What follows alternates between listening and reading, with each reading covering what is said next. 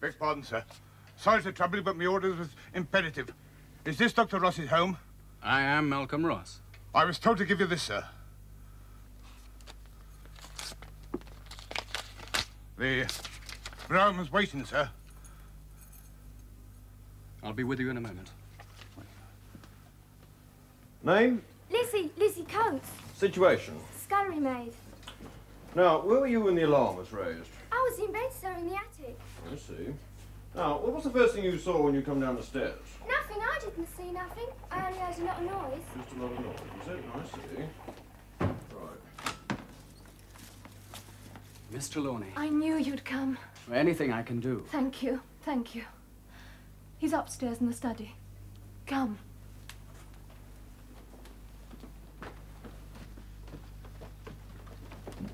They wouldn't let me stay with him. Yes, miss? This is Dr. Ross. Your sergeant said he could see my father. One moment, sir.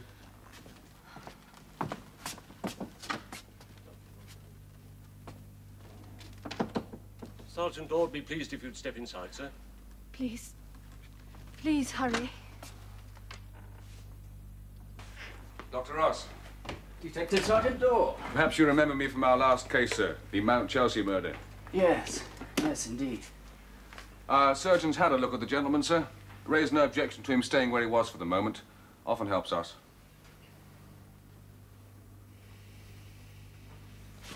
That was our surgeon, sir. There's a deep, ragged gash on the wrist. though it's not a knife wound, I'd say. Your surgeon's general findings? Well, he said the gentleman appeared to have been drugged, sir, though he couldn't tell how. We ought to get him back to bed. If you think that's best, sir? I do. Right, sir.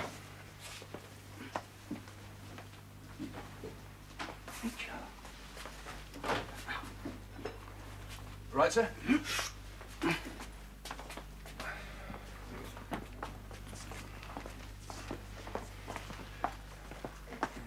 Right, sir?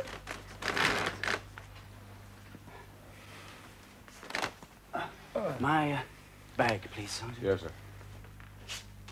You've presumably reached whatever conclusions the evidence indicates. Yes, indeed, sir.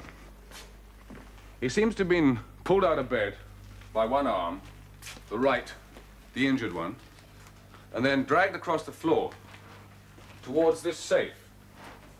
So robbery was the motive. So it might appear so at first glance. You seem doubtful. Not doubtful, sir, puzzled. If it was the safe that the intruder was interested in, nothing else in the way of personal valuables, etc., seems to have been disturbed, why, apparently having drugged his victim, should he then drag him halfway across the room? Yes, it is a nasty wound, sir. Well, you're right, Sergeant. These aren't knife wounds, they're more like claw marks. Claw marks, sir? What do you make of this? Oh, yes, that bangle, sir. I have seen such things worn, but... Yeah, but not by men of Mr. Trelawney's age or station, eh? Quiet, sir.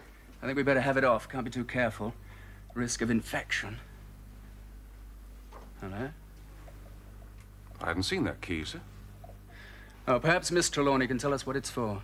Well, the safe, do you think? That's a tempting supposition. And if true, it means whatever attacked Mr. Trelawney. Was prepared to go as far as attempting to sever the hand from his body. Just for this. And failing, tried to drag him to the safe. Supposition, Sergeant. Mere supposition. Ask Miss Trelawney to join us. Yes, sir.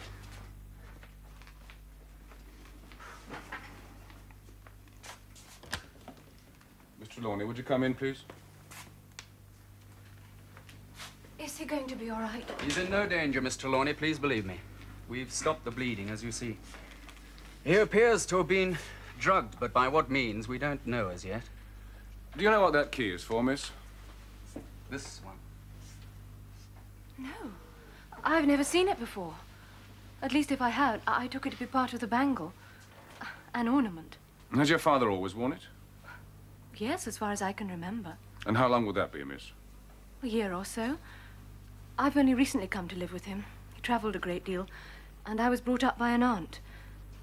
My mother died when I was born. May I remove the chain, Miss Trelawney?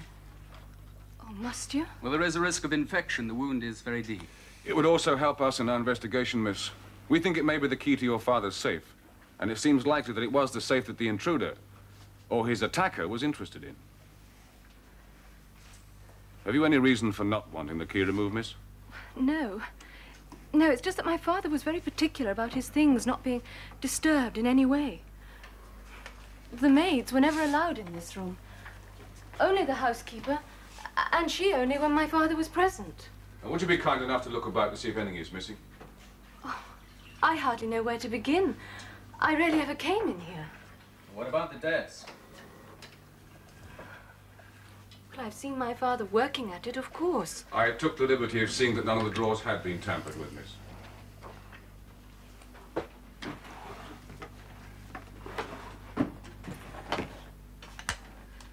Seems to be in order, as far as I can tell.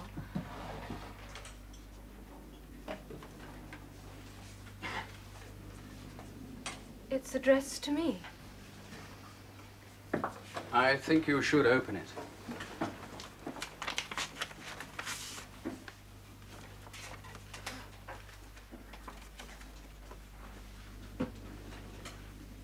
These are instructions as to what my father wishes. Commands, in fact. To be done should he be taken suddenly ill. He is to remain here in this room and is in no circumstances to be moved. Thenceforth, until I am conscious and able to give instructions on my own account, or buried.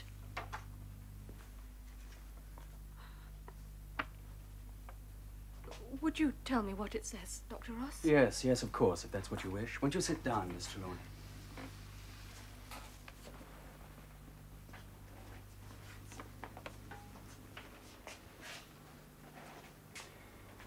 I am never to be left alone, not for a single instant. From nightfall to sunrise, at least 2 people must remain in the room. My solicitors, Marvin and Jukes, 27B, Lincoln's Inn, have detailed instructions in case of my death. The gist, please, Doctor. Anything that seems relevant to yourself and the sergeant. The details I could study later. Of course.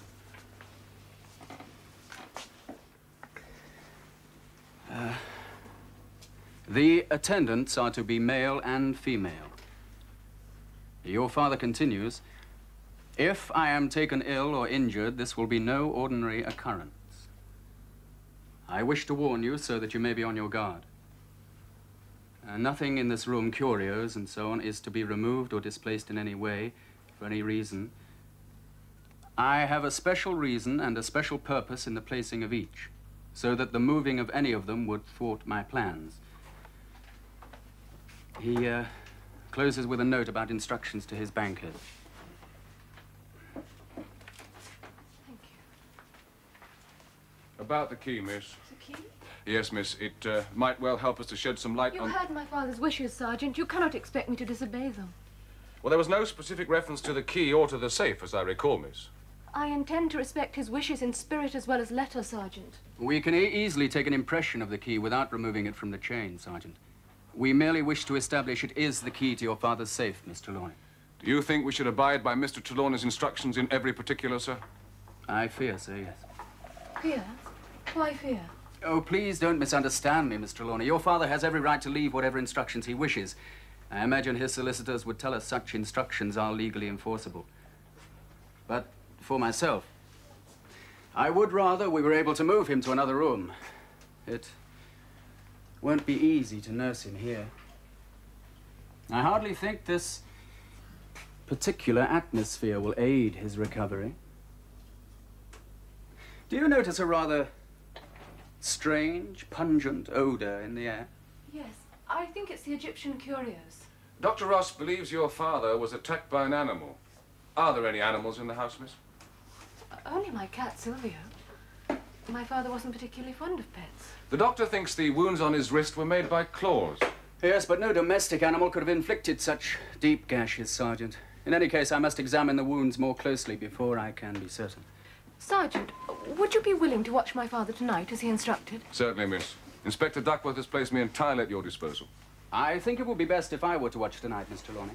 Your father's condition puzzles me. I should like to be on hand in case any change takes place. Thank you, Doctor. You are more than kind. I should also like to remain in the house if I may, miss. Perhaps we could divide the watches between us, sir. Yes, indeed. But you, Miss Trelawney, must get what rest you can tonight. You must think of your father. You would do nothing to aid his recovery if you yourself fell ill. I take it you like the first watcher, then I'll relieve you... Sergeant, you're forgetting. My father left instructions that a woman be present at all times. Oh, yes, of course. Have you a responsible servant whom you can suggest? Mrs. Stone, the housekeeper. Or perhaps you'd send for her, Miss Trelawney. I think it best to tell her as little as possible. I see. Yes. Well, what do you make of it, old Sergeant? In her note to me, Miss Trelawney spoke of an attempted murder. What do you think?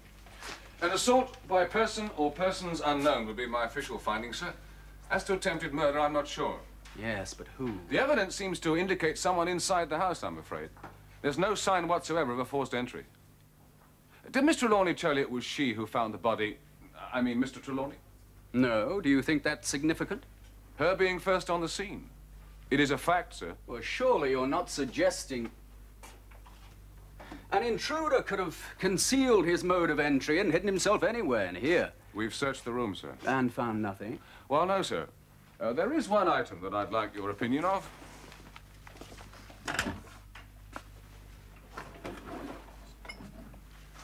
What's this, sir? That's a respirator, Sergeant. An apparatus allowing one to breathe in a poisonous atmosphere. Part of Mr. Trelawney's equipment for exploring tombs and so forth, I take it. He might have had a more immediate use for it. If I'm right, and whatever it was that overwhelmed Mr. Trelawney was a gas, or something similar in the atmosphere, he might have been better prepared than we imagined. You're referring to the odor, sir? Let's keep this to ourselves, Sergeant. Now, would you want to be good enough to let me look at your notes on the case to date? I have no wish to question Mr. Trelawney further, or anyone else for that matter. Well, sir, it's most irregular, strictly speaking. But I don't think I need stand on ceremony where you're concerned. Thank you, Sergeant. Mrs. Stone, gentlemen. Anything I can do to help the master, sir.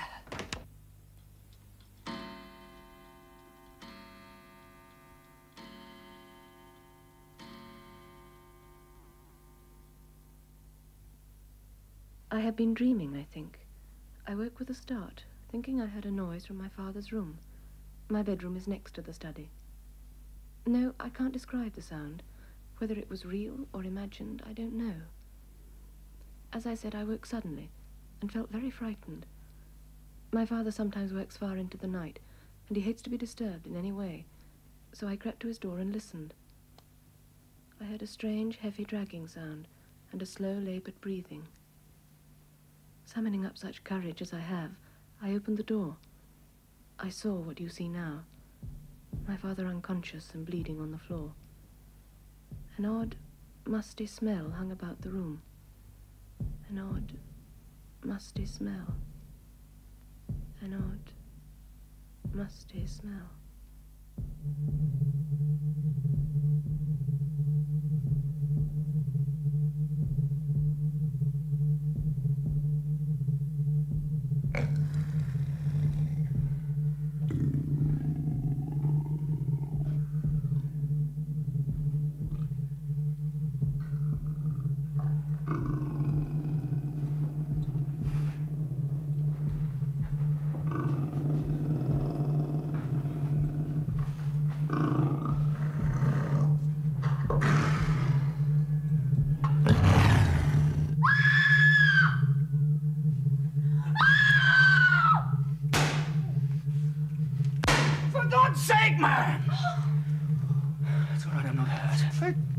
I don't know what to say, sir. I thought you were...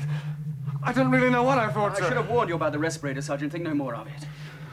I must have fallen asleep. Oh, how could you? Father!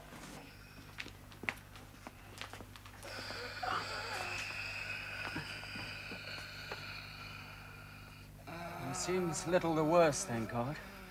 His trance-like condition is more pronounced, but that's only to be expected. He's inhaled more of whatever it was that initially overcame him. But it is highly potent, there can be no doubt, Sergeant. There are no fresh wounds on the wrist. The bandages have been torn. But... I imagine now, miss, you'll take my advice and let us move your father to another room. No, Sergeant. I am bound by my father's instructions. But whatever it is that's drugged him, miss, seems to be located in here, and Can't we compromise, Miss Trelawney? Since it appears that the theft of what we take to be the key to your father's safe has been the object of both of these attacks, won't you give us your permission to remove it and put it in some more secure place? Your bank, perhaps? No, Dr. Ross, I cannot. Oh, you are cruel to ask this of me. I must abide by my father's instructions. I must. I must.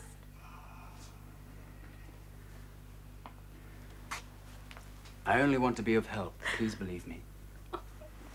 Then help me to do what must be done.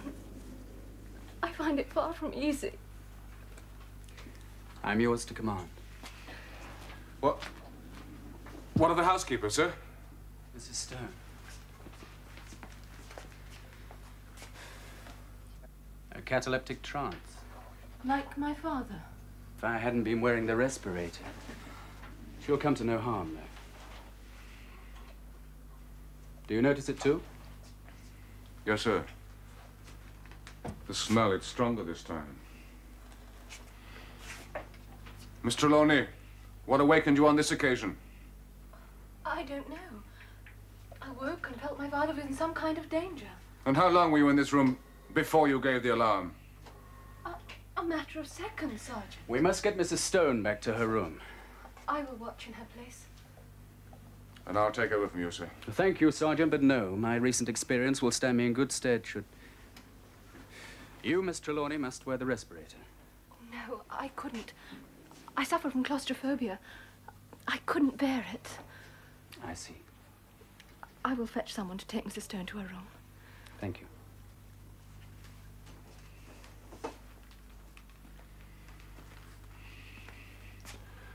She's cool, certainly, sir. Remarkably cool. She bears up wonderfully well. How does it happen, Sergeant? Where does it come from, this miasma? When it's light, Sergeant, you and I will search this room with the utmost care. Somewhere there must be a clue. What's underneath here? I don't know, sir. The room below is locked, and the housekeeper doesn't have the key. She said Mr. Trelawney used it as a workroom, but he would allow no one inside. Oh, don't worry, Miss Margaret. We'll take care of Mrs. Stone. Miss Trelawney, the room below this one, have you a key to it? No. Why do you ask? I think it may give us a clue. Dr. Ross, my father never allowed anyone in that room, not even me. I always respected his privacy, and I must do so even more zealously now. But, Miss Trelawney... That room will remain as he left it. Take your hands off me! Get up! What's that? Go!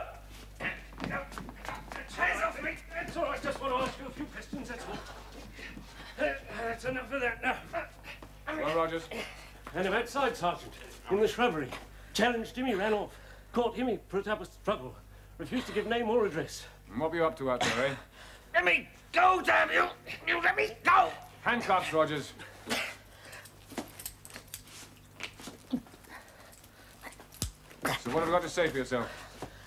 My business is with Mr. Trelawney. Him and no other. I am Margaret Trelawney. What is your business with my father?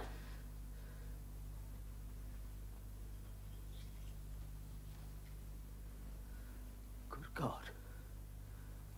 No. It can't be.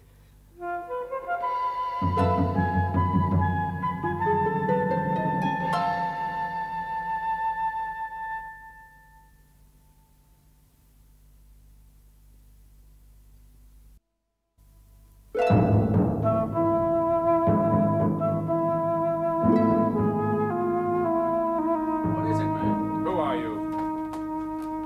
I don't believe it. What? What don't you believe? My business is with Mr. Trelawney. I must see him at once. Well, that's impossible. Well, what's it to be? Some sort of explanation now or a night in the cells? No, there's no time to be lost. It's imperative I see Mr. Trelawney now. That's quite out of the question. My father has been taken ill. Ill? What's wrong with him? You ask us to share a confidence with you, sir, yet you are unwilling to tell us who you are. And the name's Corbeck. Perhaps your father mentioned me. No, I don't think so. However, I know little of his work or associates. I've only recently come to live with him. Well, what's your business with Mr. Trelawney? I'm pledged to secrecy. Well, I respect your pledge, Mr. Corbeck, but I also act in accordance with my father's implied wishes by asking you to tell us more about yourself. I assure you may speak freely in front of these gentlemen. They have my confidence. Your father sent me to Egypt to undertake a commission for him. My mission was successful. Mr. Trelawney instructed me to return to London immediately. I was to contact him the moment I arrived, no matter what the hour. I was, moreover, to tell no one where I'd been or why, and my return to London was to be kept as secret as possible. But why were you hanging about outside? Why didn't you come in? The place and... was in a turmoil. Servants running about, your fellows all over the place. I thought I'd wait until things had quietened down, till I wasn't likely to be asked a lot of damn fool questions. You satisfied? Not entirely. Have you any proof that you're in Mr. Trelawney's confidence? Letters, that kind of thing, no. I was told to destroy all written instructions to prevent them... To prevent what? To prevent the possibility of them falling into the wrong hands. Have you been to this house before, Mr. Corbeck? Yes? Then you know which room my father used as a study? Yes. That room at the top of the stairs. The first door on the right, I think. Your father slept there too, he told me, just to keep an eye on things. Yes. What do you mean, keep an eye on things? The safe, he had certain valuables in it. That room below, Yes, the room below. Well, that's where he kept the larger items from our last expedition. Sergeant, the handcuffs, would you please? I must warn you, miss, that so far this man has told us nothing he couldn't have found out from the servants. Except what he tells us about a room into which I myself have never even been allowed. But how do we know whether he's right or wrong? We have no key. I have. If you'll be good enough, Sergeant. All right, Rogers.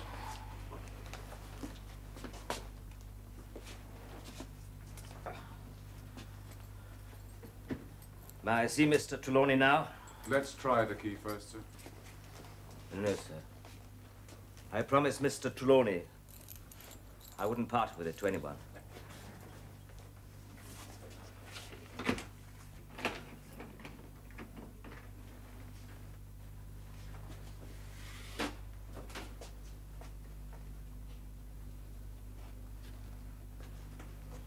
What are you doing? Now, Miss Trelawney, have I convinced you? Yes, Mr. Corbeck. We've a particular reason for wanting to examine that room.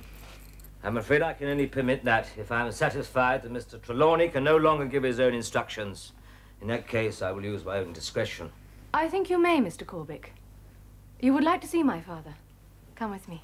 Miss Trelawney, are you sure? I am sure Mr. Corbeck is who he says he is. He can, and will, I am sure, be of great help to us.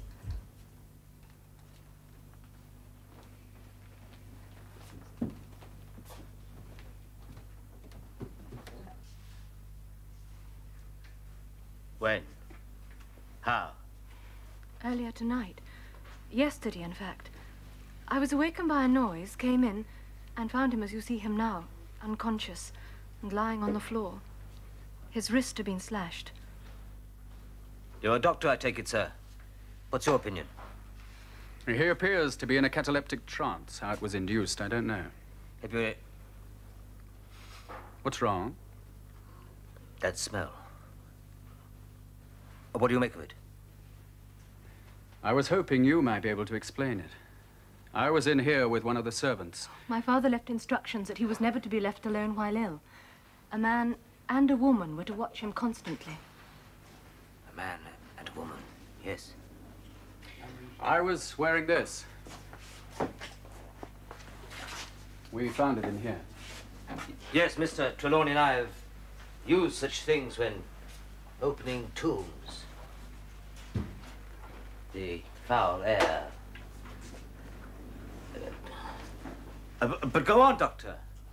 Well, I must have fallen asleep, or so I thought. The last thing I remember was looking over Sergeant Dawes' notes on the case. I heard a scream and a shot. I didn't recognize the doctor and fired. I was still half asleep myself at the time. The important thing is that the smell was stronger when I came to than it was before. And the servant? In the same condition as Mr. Trelawney. Do you think the, shall we say, miasma could have emanated from something in this room, one of the curios, perhaps? What do you think, Corbeck? It might. It might. The doctor wondered if it might have come up from the room below. That's why we want to examine it. Sergeant, and you too, Doctor. There's something I wish to tell Miss Trelawney, but I'd prefer to tell her alone. Would you mind leaving us both for a few moments? I have no secrets from Dr. Ross, Mr. Corbeck. However, if what you're about to say would embarrass Sergeant Daw in his official capacity, I'm sure he will be willing to withdraw. For my own part, Sergeant, I promise I will conceal nothing which might aid you in your inquiries. Very well, miss, if you're sure. I'll be on the landing, sir, should I be needed. Yes, Mr. Corbeck. Well, since you know nothing of me, Miss Trelawney, I'll begin at the beginning. I first met your father many years ago in Cairo. We met at a house of a mutual friend. We discovered we had much in common. In particular, we were both fascinated by ancient Egypt. Well, I'm no scholar like your father, Miss Trelawney, believe me, but I've knocked about Egypt a good deal, and I know the local dialects and the natives. Your father asked me to join him on an expedition to remote Nile Valley. The Valley of the Sorcerer. Sometimes I wish. Sometimes I wondered. Your father told me he hoped to find a tomb in the valley, Just that, no more. And of course, I didn't press him. Our Egyptian porters refused to enter the valley. Nothing would induce them to set foot inside it. Fortunately, a band of Bedouin were camped nearby, and we prevailed upon them to accompany us, not without difficulty, however. We reached the tomb. Its entrance was a natural cavern, high up in the cliff face of the valley. No one would have taken it for a tomb entrance, hence no doubt the very reason why it had never been pillaged, as we were to find.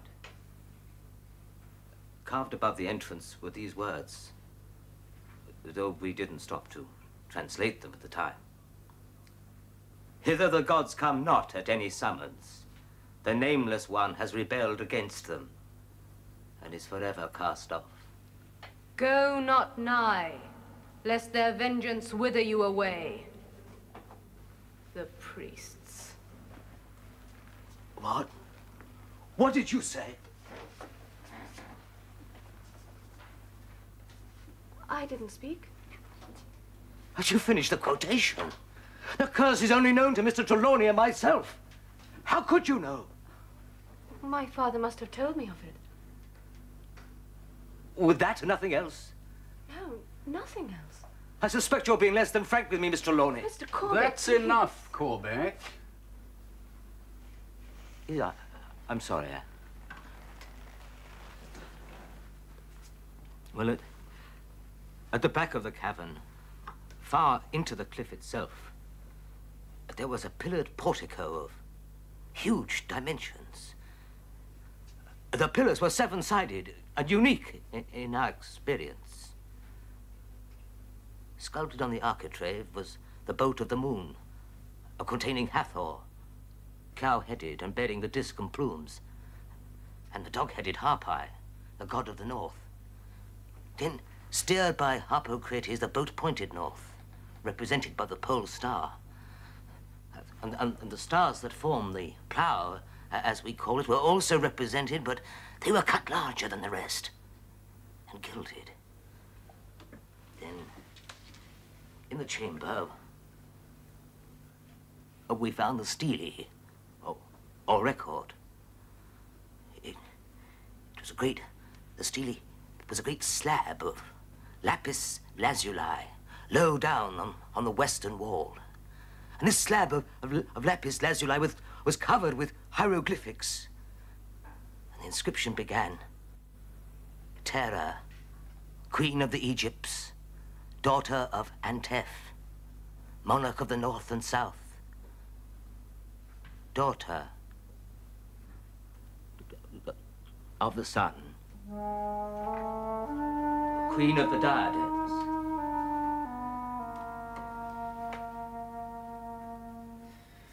Well, what's all this got to do with Trelawney? Mr. Trelawney and I removed certain items from the tomb. I mean, that he had some reason, some purpose for doing so, I don't doubt, but he didn't confide that purpose to me. And where are these items now? They're here, and in the room below, the larger items. But I must warn you, however, that all the evidence seemed to suggest that Terra was feared. Not only in life, but also perhaps even more, in death. Alone of the Egyptian queens, she claimed full male pharaoh status. I mean, we found the entwined Harjet and Desha, the red and white crowns of Upper and Lower Egypt on her stele. She was ambitious. The priests feared her. Yes, but not without reason. You see, the only females entitled to both crowns were deities, goddesses. She alone, of all the rulers of ancient Egypt, claimed the power to compel the very gods themselves. And the gods are both the upper and lower worlds. Well, it's an unthinkable blasphemy. Unless... Let us return to more mundane matters. Corbeck, are you ready to show us the workroom? Yes? Good. Miss Trelawney, shall we... I shall remain here with my father. It's too late to wake the servants again. Would you ask Sergeant Daw to watch with me? Yes, of course.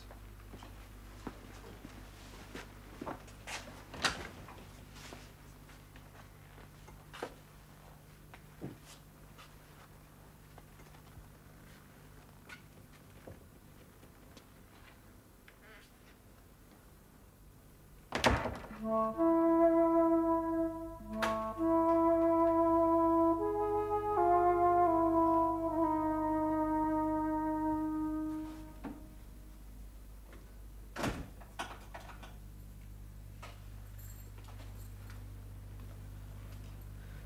had this room made to look like Tara's tomb.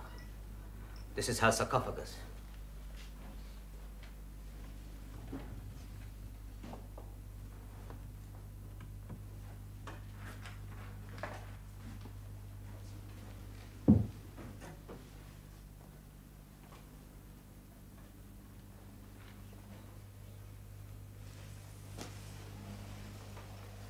Look. Tara.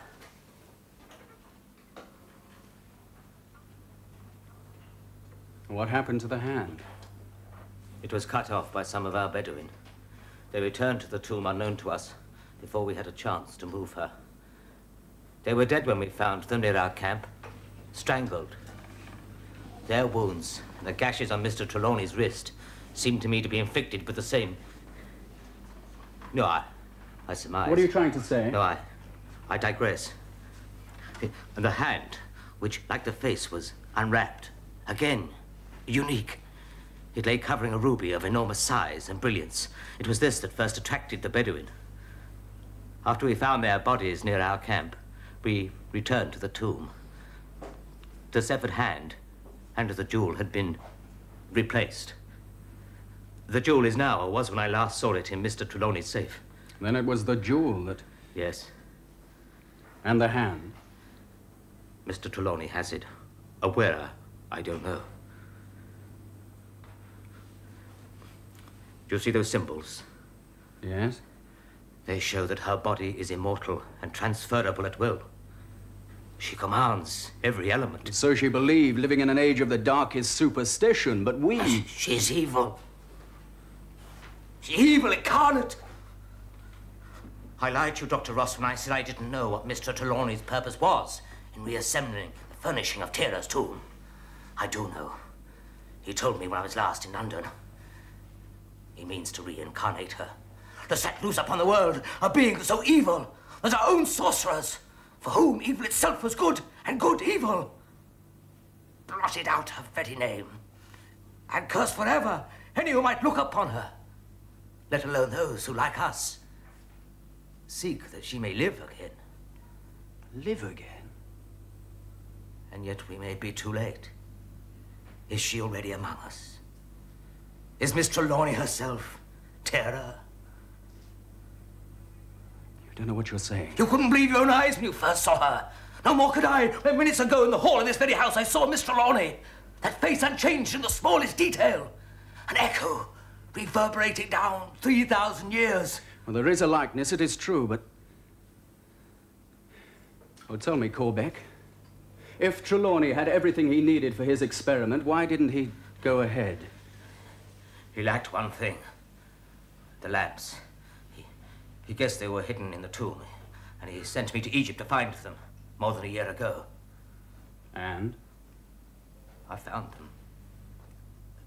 Oh, God forgive me, I found them. Why were the lamps so important?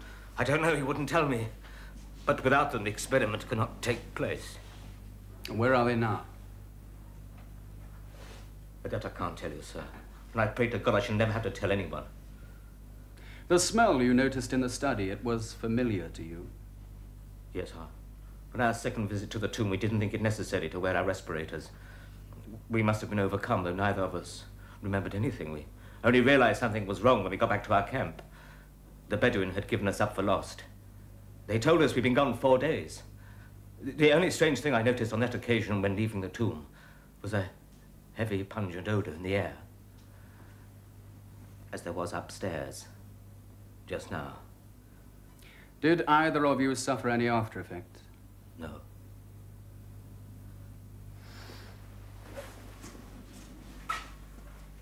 Shall we?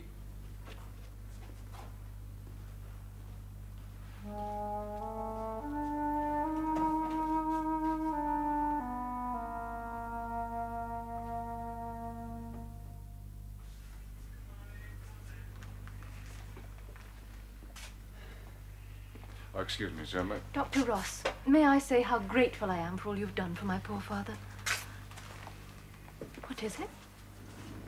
Oh, it's only my birthmark. I'm sorry. Oh, forgive me, please. Please forgive me. Excuse me, sir. Could I have a word with you? Outside, please.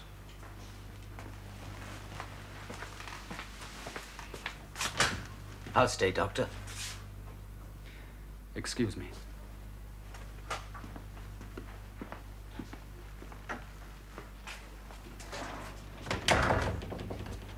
Miss Trelawney, does the name Terror mean anything to you? No, Mr. Corbick. Should it? Your father and I opened her tomb many years ago. She was a queen of ancient Egypt. And I had reason to believe.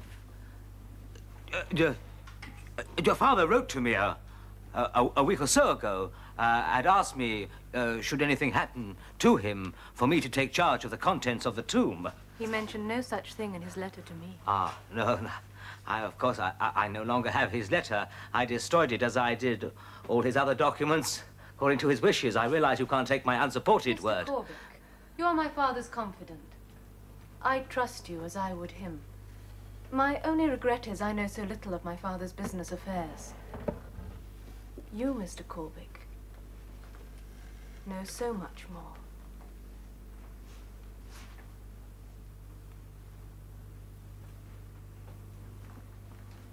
So much more.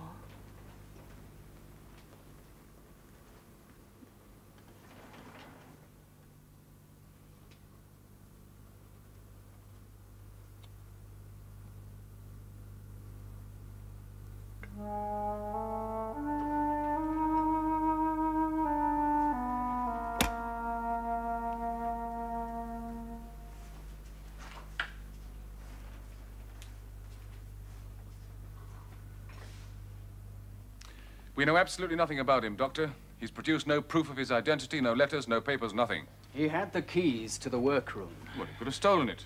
From the real Corbeck, perhaps. Now, how do we know he's not an imposter? Surely Mr. Trelawney's secrecy, the precautions he took, everything points to a motive for imposture. What are you implying, Sergeant?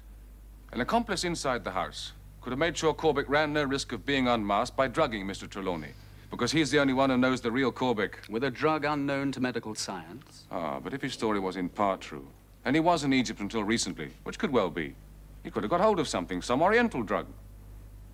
But Trelawney was taken ill before... Before Rogers found Corbeck, yes. But that doesn't prove he wasn't hanging about earlier. True. His accomplice, Sergeant, surely you don't suspect Miss Trelawney? No, not now, sir. Good. Circumstantial evidence seemed to point to at one stage what could be her motive. She's utterly devoted to her father. No, sir. And as for the rest, her being first on the scene after both attacks, that I'm now convinced was mere coincidence. Oh, did Corbeck, or whatever his name is, say anything of interest downstairs, sir? He told me Trelawney intends to revivify, bring to life one of the mummies. What? And he expected you to believe him? What does he take us for, sir? I'm going to take him down the station. I'll get the truth out of him, I promise you. He might put up a bit of a struggle, sir. I think we can handle him. But it might be just as well if the young lady wasn't present. It might distress her. Perhaps you could ask her to leave us when we go in. A sensible precaution, Sergeant. Right, sir.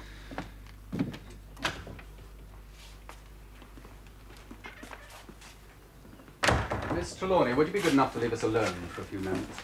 You're forgetting, Doctor. My father left instructions that a woman be present at all times. Only from nightfall to sunrise, wasn't it, miss? It's daylight now. Yes. If you'll excuse me, gentlemen, I'll order an early breakfast. Shall we meet in the morning room?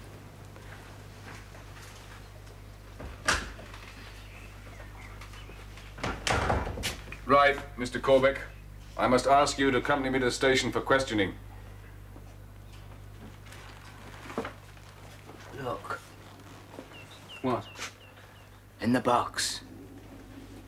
She gave it me. Come on, outside.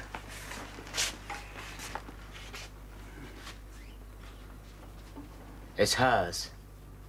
Tara's. But you knew it was here. You said so. Mr. Trelawney would never just leave it. We guarded it with our lives. Come on. You must let him take me, Doctor. You know nothing of this business. Without me, you'll be at her mercy. Who are you?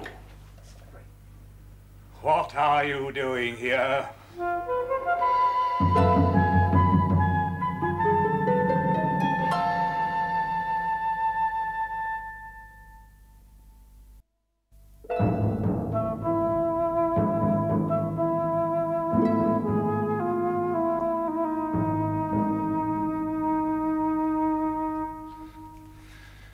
You will pick up the lamps this morning, Corbeck, and then this evening we will prepare ourselves. 20 years, 20 long and arduous years, and now at last we're ready. Ready, Corbeck. Well, don't you think we should wait, sir, until you're fully recovered? Nonsense. There's nothing whatever the matter with me. Now then, Corbeck, the lamps. What time does a safe deposit open? At 9. Good. Henry will drive you. Take the fly. It'll be quicker. Trelawney, your daughter. Margaret, I didn't know she had it in her. Kept her head, I gather. Behaved splendidly. By the way, Corbeck, do you think there's something between her and this doctor fella? I don't know. Could do worse. A lot worse. Well, she'll tell me when she thinks I ought to know. Have you noticed the strange similarity between her and... Tara, noticed? When I returned here after all these years and saw her grown up for the first time, I could hardly believe my eyes. It was astonishing. Well, then surely you... There's more to that resemblance, my friend, than even you know.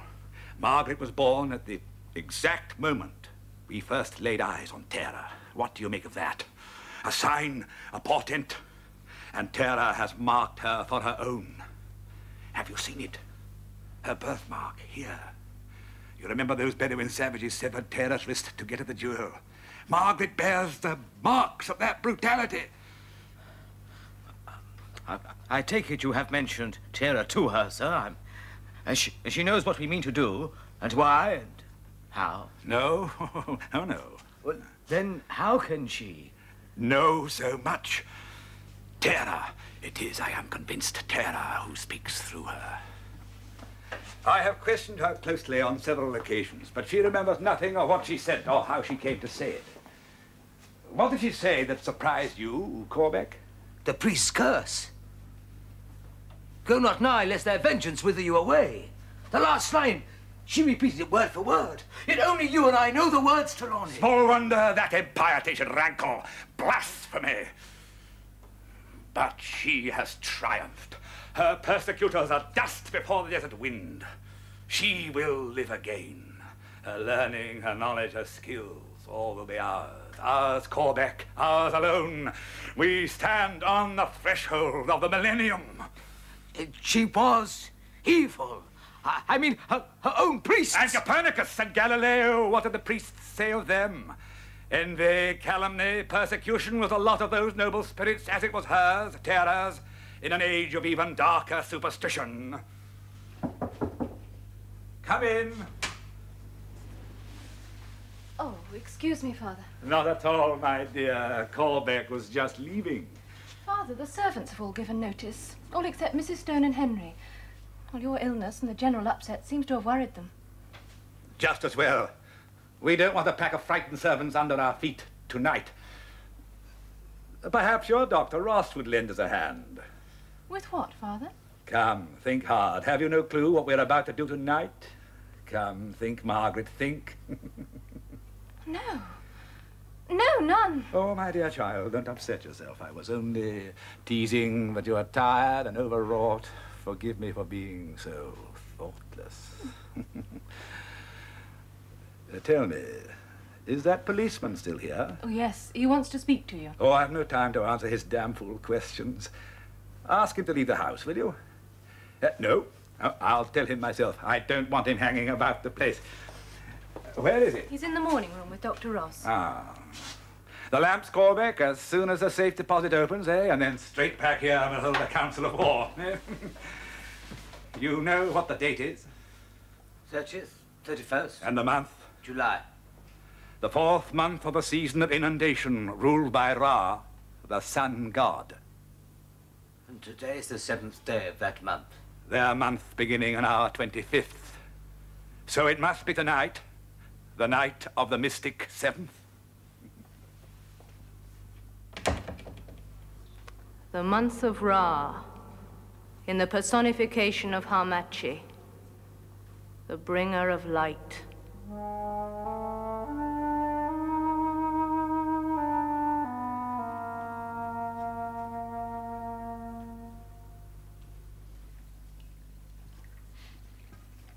How are you this morning, Mrs. Stone? Oh, quite recovered, thank you, sir. Good. The funny thing is, I can't remember anything about it.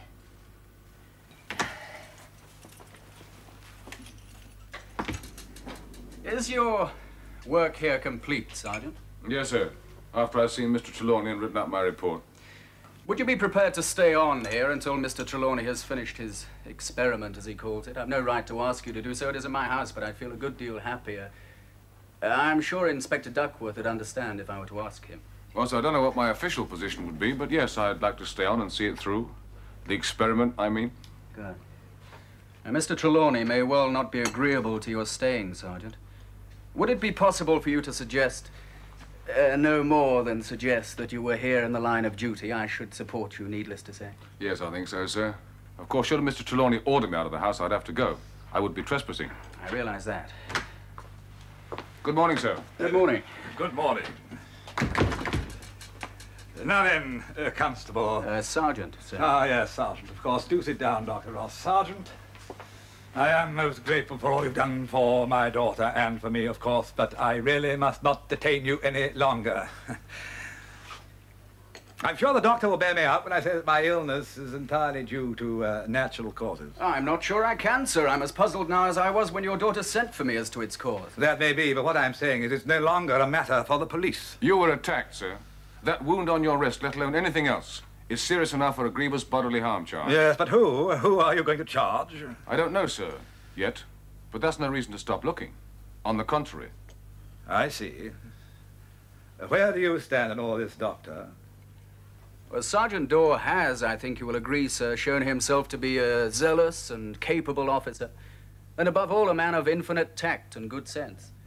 In your place, sir, I'd much rather he stayed and continued his investigations than run the risk of his place being taken by another officer or officers who may well be more intrusive. Very well, stay, Sergeant, but be so good as to keep out of the way as much as possible. I'll endeavor to do so, sir. Good. Now then, when Excuse me, Corbett sir, comes may back... I put a fresh dressing on your wrist while we talk? Have my bag here. Yes, yes, if you like. Thank you, Sergeant.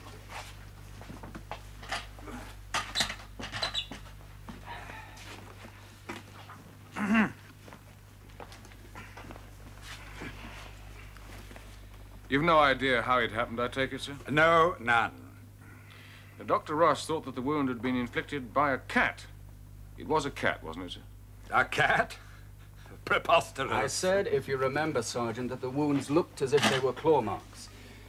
You see, they are the result of lateral pressure. The wound is at its deepest where the skin was first punctured. Sergeant, hold this clean piece of lint on the wound, will you? Yes, sir. I shan't be a second, sir. What? What is it, man? Where are you going? I can't sit here like this. A cat. A cat, if you please. Poppycock.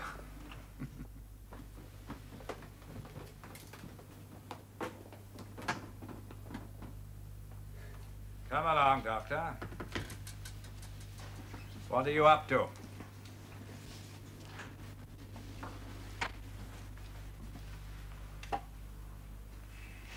Good God. What do you think you're doing with that? Where did you get it? Who gave you leave to search my study? Answer me, sir. Corbett gave it to me. Margaret showed it to him. Nonsense. No one knew where it was but me. I'm sure Corbett can explain, sir. He'd better.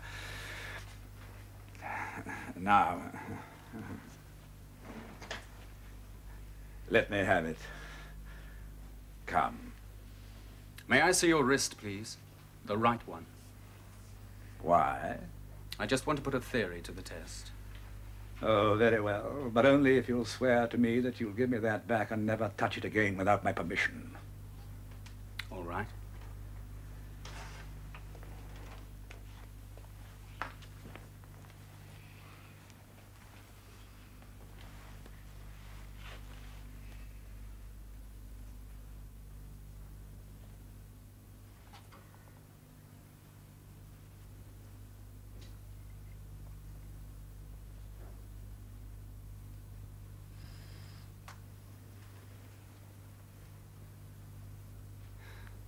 Well, Doctor, are you satisfied?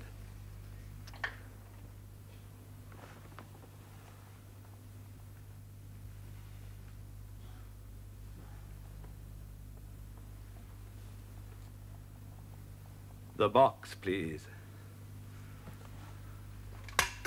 Open, if you would be so kind.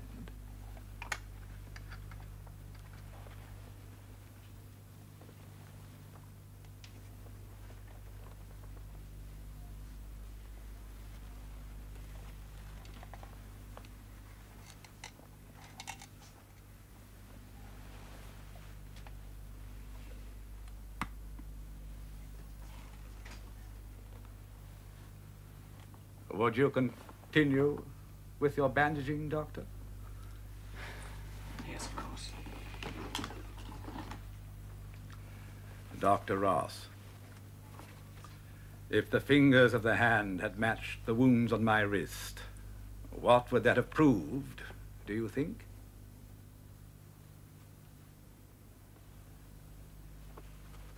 Sit down, my dear fellow. First of all, Dr. Ross, let me welcome you formally into our household. From what Margaret tells me, I gather it may not be long before I can welcome you permanently into our little circle. I beg your pardon, sir. You have not spoken, I know. Margaret has done so for you. Not etiquette, I allow, but we Trelawneys are impulsive. We do not abide by the rules of polite society. Do you deny her allegations? No, indeed not, sir. Then you have my blessing. Miss Trelawney... Time enough for pretty speeches, Ross, when tonight is over. Now, I understand from Corbeck that you know something of our intentions. Something, yes, sir. We are privileged. You realize that, Ross? Highly privileged. Let me be frank. You would have no place here among us now had Margaret not pressed for your inclusion, and as the dear girl knows, I can deny her nothing. What exactly are you going to try and do, sir? We are going to recall from that state we mortals know as death, Terra, Queen of Egypt, mistress of the sacred sign, known only to the gods themselves. She was and is partaker in their divinity. Stop! Stop, Trelawney, I beg you! Think what you will unleash onto an unsuspecting, defenseless world. Who will? Who could subdue her now, as did the magician priest of old? No, they are gone, forgotten, her persecutors. For her a new day, a new age dawns, as she foretold. An age which will come to recognize her awful greatness, her divinity. She was evil. Evil incarnate. The Stele itself accuses her of every blasphemy. Calumny, the price of greatness. And what of Mahoptet, the high priest whom she slew? No. He died that he might be reborn. She loved him with a love that has endured 3,000 years. She, the immortal, takes on mortal guise for him and him alone.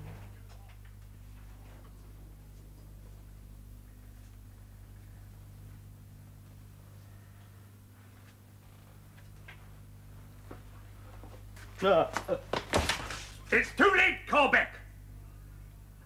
You can't withdraw it now. You realize that?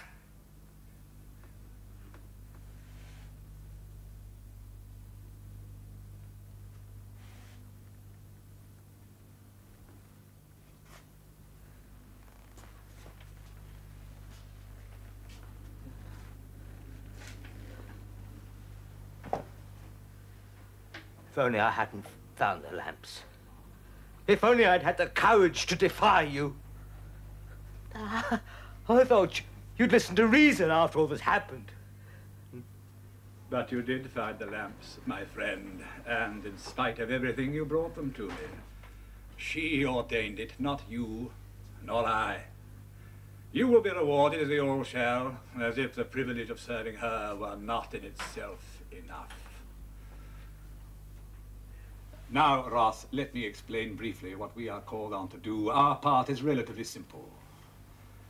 Until now, though I had all but one of the necessary elements to hand, their purpose eluded me.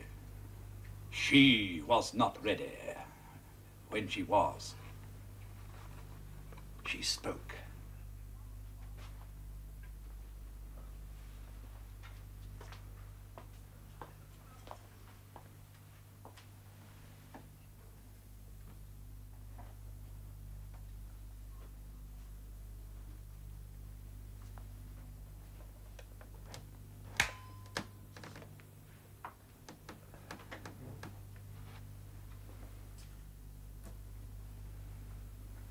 It came to me in a dream, and this was the clue.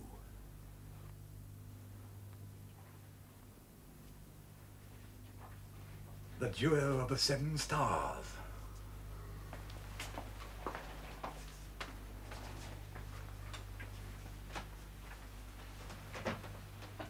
Notice the stars carved on this stone. They go to form a group of stars we call the plough. They are repeated on a larger scale on the magic coffer which you saw downstairs in the workroom, Ross. The 7-sided greenstone coffer on the table in front of the sarcophagus. Yes. I believe those stars represent and show the exact positions of the lamps which... But let us continue downstairs, where you can see for yourself. See? The Hekau for the upper and lower worlds, signifying her triumph over death and her mastery of every element.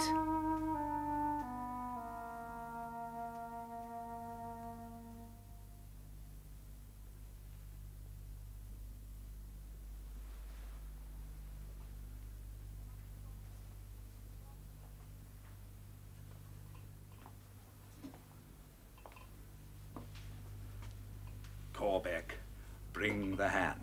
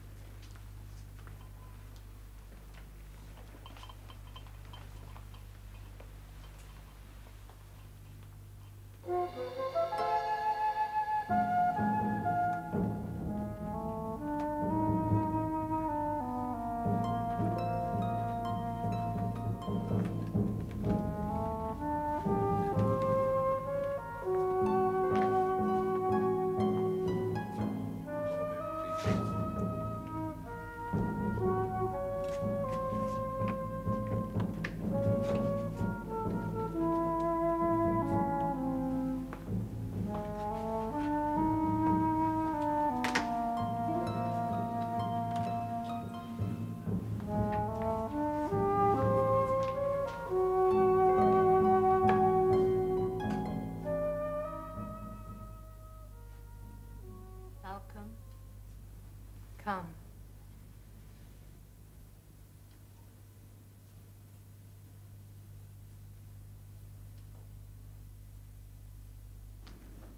As you see, the stars of the plough are incised on the coffer, as on the jewel. I'm certain the lamps placed as you see them to represent the positions of the 7 stars will, but I speculate. Let me say no more than that I believe the rays from the lamps will bring about some organic change in the substance inside the coffer. No, I've no idea what it could be. Every effort to discover a means of opening it have failed. What happens after that, we can only hope and pray. Come, let us prepare.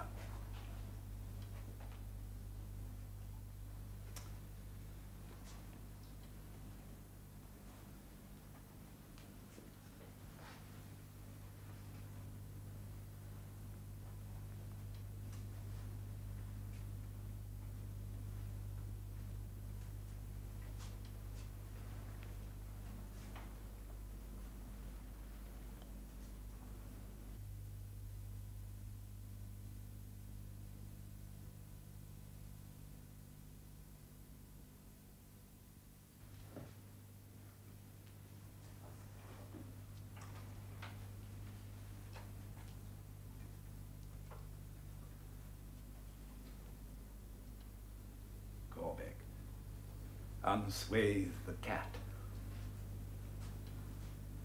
Isn't that enough? Would you set that monster loose on us too? Steady, Corbeck. Of course. Of course. Oh, what a fool I've been. The cat. Terra's familiar. Your attacker, Trelawney. A cat in astral form. At her command. Pull yourself together, Corbeck. Yes, I know. Fresh blood. Your blood, Corbett. Your blood. It was nothing. She grew impatient. She meant no harm, only to urge us on. It was the duel she wanted. I go no further. Unless this monster is destroyed. Forever. No! Oh, no! Oh, very well, so be it. But little did I think that I would ever see the day, Corbeck, when you would want to betray me. Father, I beg of you. No, child. It must be, though it is not of my choosing.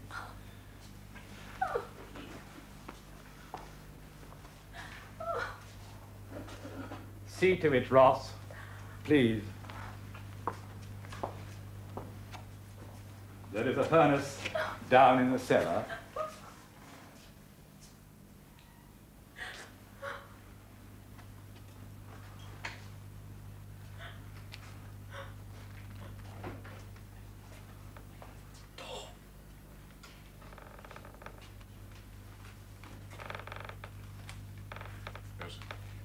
Trelawney wants this destroyed. There's a furnace in the cellar. Would you? I must get back.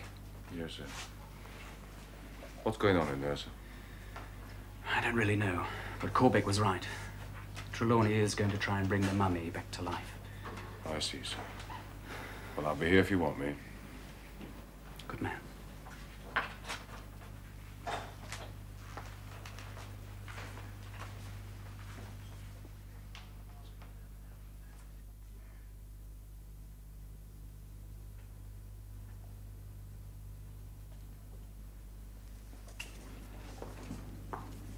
That policeman, Ross. Where is it? I told him not to leave the servants' quarters unless sent for. Good. Then we shall be undisturbed, I trust. Now, at last.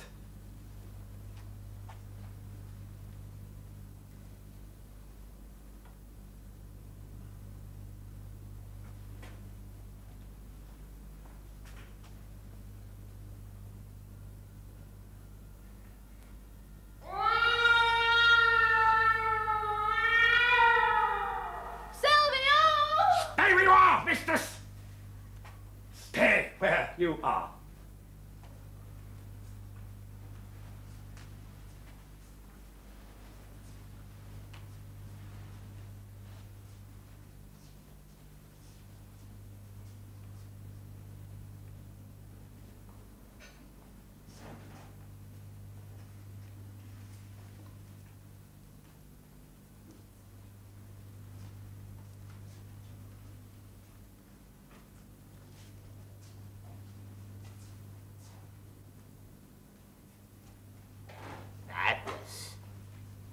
Madness. Blasphemy.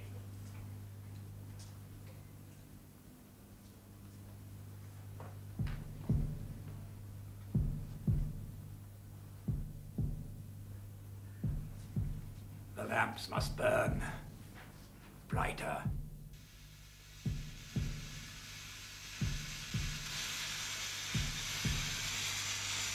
Yes, it must. It is. Look, the copper glows. It will open. I know it will open. At last. And Terra will live again. She will. She must. Oh, Terra. My heart stands still. We are here at your command. Reach us, O great queen, the climax of my life's work devoted to you, Terra.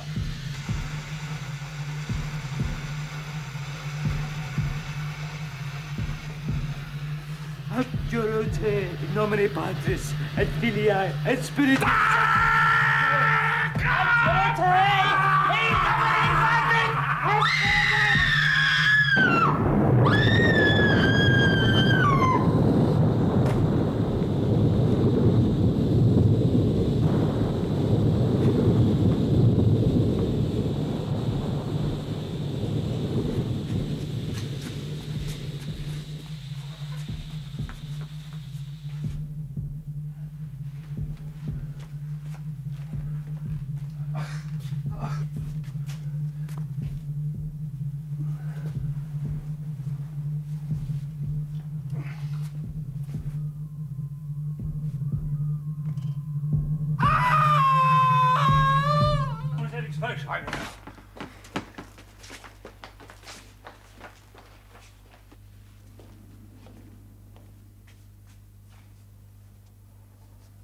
Sergeant.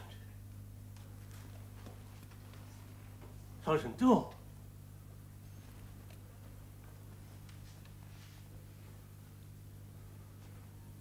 Miss Margaret.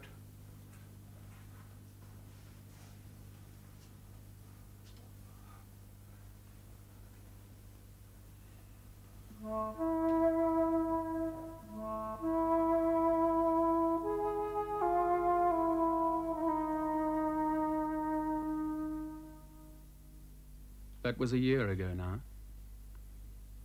Poor Trelawney and Corbeck both paid with their lives for their impiety. For such, I fear it was.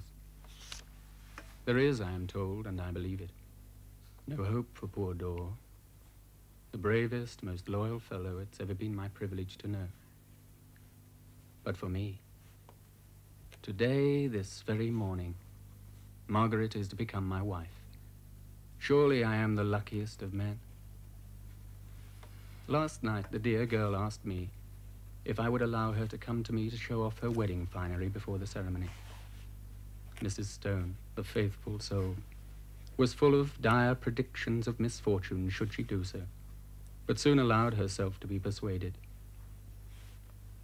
And so I await my Margaret, my bride.